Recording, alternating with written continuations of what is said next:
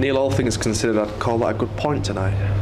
Yeah, when you fall behind, any point's a good point when you have to come from behind. I thought, we tried to come up with a plan. We thought they'd play 4-4-2, but if they did play a 3-5-2 that we could almost try and get 3v3 with the pace that we had at the top end of the pitch. I thought we limited a really strong strike force to not a lot. They were a big strong team, so we had to be on it at set pieces, which I thought we did really well at.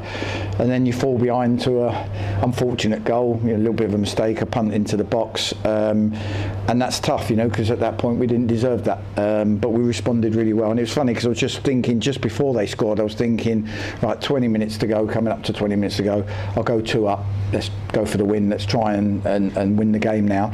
And then obviously that happened, so it was easy to make that decision straight after. Yeah, touching on the sort of the resilience of the lads to come back again, they never give up.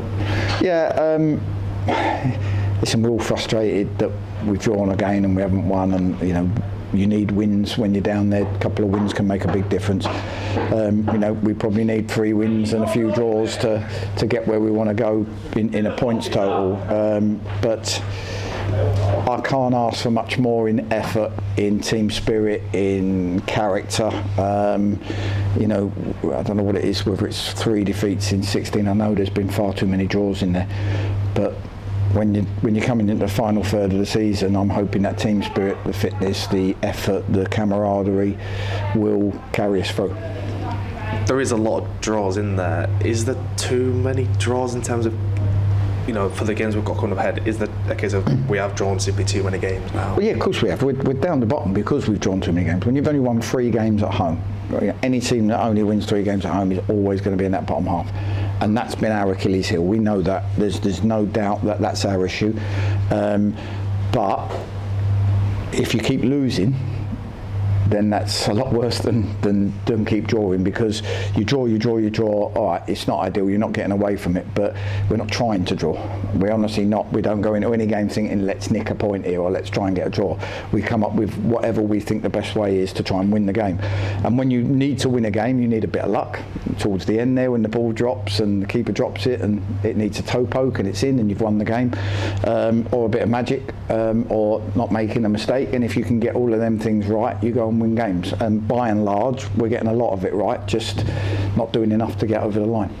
Another goal from a corner. We seem to have got a lot from corners particularly. Is that a strong point at the side? Well, we work hard on them. Set pieces are massive in the league. We work hard on them. You need the players to go and attack the balls, and they did. Will Smith attacked it back post with Callum, and Will Davis reacted really, really well. So we'll take it. It's a great reaction to falling behind, because we didn't deserve to be behind, and we've come out and we've had a right go. We've tried to win the game. We've tried to be brave, and then now I've got to go away and look at Barnet, because we know how good they are, and find a way of making sure that we give them a really good game and try and come away with the points. Yeah, debut for Charlie Allen today. How do you think he did? Yeah, great. I thought he would tire, but he didn't. He looked like he was still going strong towards the end. Tactically, he got a lot of what I worked on yesterday with him really good. He'd done his job for the team without the ball, and probably we didn't give him enough moments to show what he was capable of. I thought we did in the first 20-25 minutes.